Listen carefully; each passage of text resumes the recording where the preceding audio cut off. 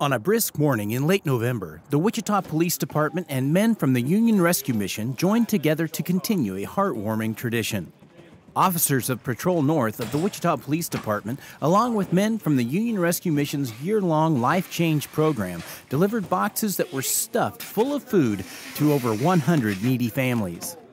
The meals were assembled by the men at Union Rescue and included every item needed to prepare a Thanksgiving dinner. These meals were made available to struggling families. Since many of the eligible families did not have a means for retrieving their meals, the boxes were loaded up into patrol cars. Then police officers and Union Rescue men delivered them to the front doors of the families. Union Rescue Mission's partnership with the Wichita Police Department is normally used to help homeless people find relief from life on the street. But the partnership was able to benefit many more people this Thanksgiving. This was the 10th year that police and men from Union Rescue have delivered holiday food boxes together. They will also distribute the food boxes at Christmas.